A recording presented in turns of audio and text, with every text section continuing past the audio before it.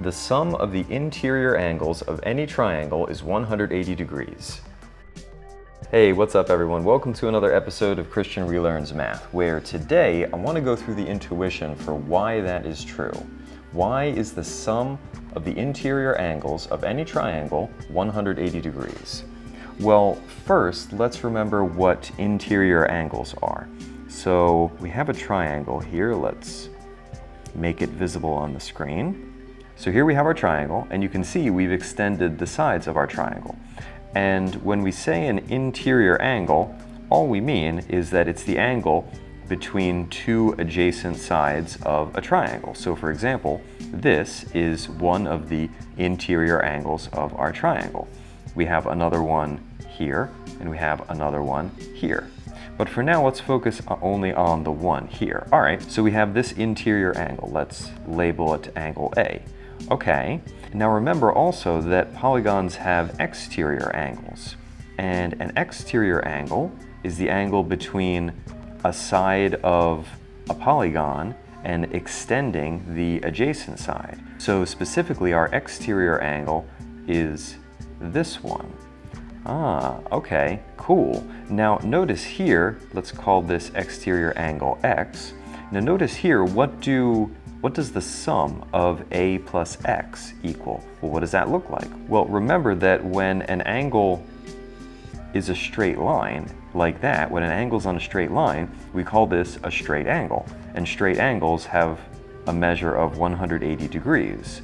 Okay, so what does that mean? Well, that means that A plus X is 180 degrees. Okay, that seems useful.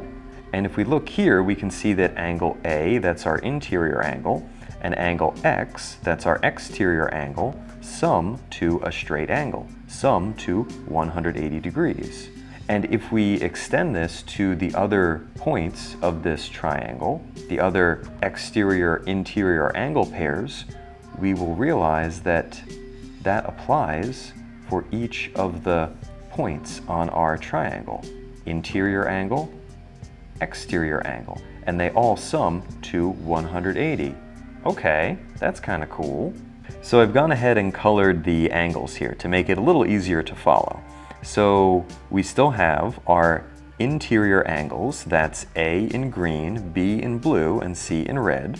And then we have our exterior angles adjacent to them, and that's X in this lime green, Y in this teal color, and Z in orange. So how do we go from this to proving that our intuition about A plus B plus C equals 180 degrees? Well, what are some other things? What are some other statements that we can say about our figure here, about our state of the world in this figure? Well, one thing we might say is that from before, we recognized that A plus X, as in the interior angle, and the exterior angle next to it are a straight angle. Together they form a straight angle, which means that they measure 180 degrees. And again, that's the thing we realized before. Straight angle, as in half a circle, 180 degrees. Okay, so let's write that down here. So our interior angle and the exterior angle next to it, they sum to 180 degrees. Okay, and the same thing will be true for these other interior and exterior angle pairs. They will each sum to 180 degrees. Okay, so let's write equations for each of those. And then we have C plus Z is also 180 degrees. Okay, that's kind of neat. So we have these three equations, but what exactly can we do with them? Well, one thing to realize is that these three equations are true at the same time. So A plus X equals 180, that's a straight angle, yes. And in our same figure, B plus Y also equals 180, that's a straight angle. Huh, and the same thing is true for C plus Z, that also equals 180. These are all true at the same time. So if we sum each of these left sides, and let's write that down here, we'll have A plus X plus B plus Y plus C plus Z that will equal what? Well, it will equal the 3 of our right sides. So 180 plus 180 plus 180. And now let's rearrange some of these additions. So we're simply going to group our interior angles together. So A plus B plus C, and then X, these are our exterior angles, X plus Y plus Z, and then 3 180s added together is 540. Okay, so that's kind of neat, but how do we go from here to A plus B plus C is 180? Well, what's another statement that we can say about our figure, about our state of the world here?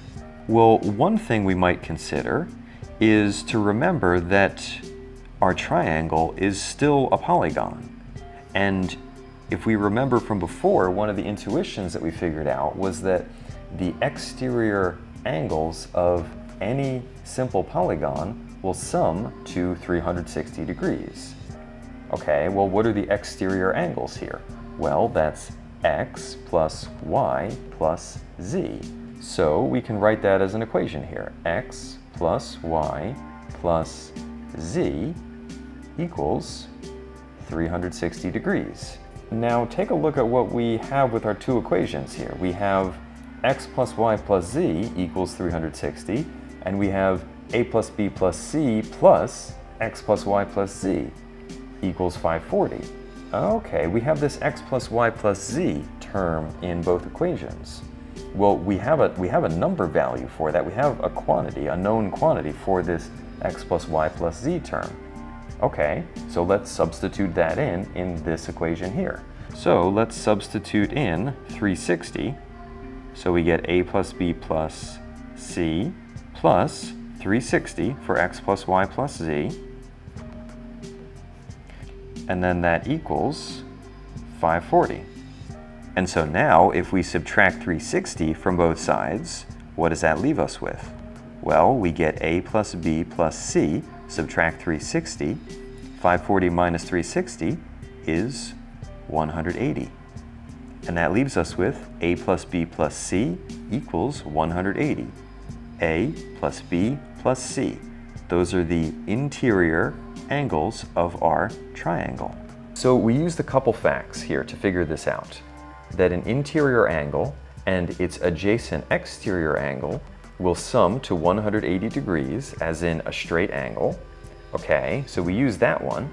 We also use the fact that the exterior angles of any simple polygon will sum to 360 degrees. And then we used the fact that multiple equations can be true at the same time in a figure in our state of the world. And that led us to the intuition that A plus B plus C, the interior angles of any triangle, is 180 degrees. So I hope you found that walkthrough helpful. I know I certainly do. Make sure to like, comment, subscribe, share it with a friend who needs to see it, all that good stuff. Have a wonderful day, and I will see you next time. Bye!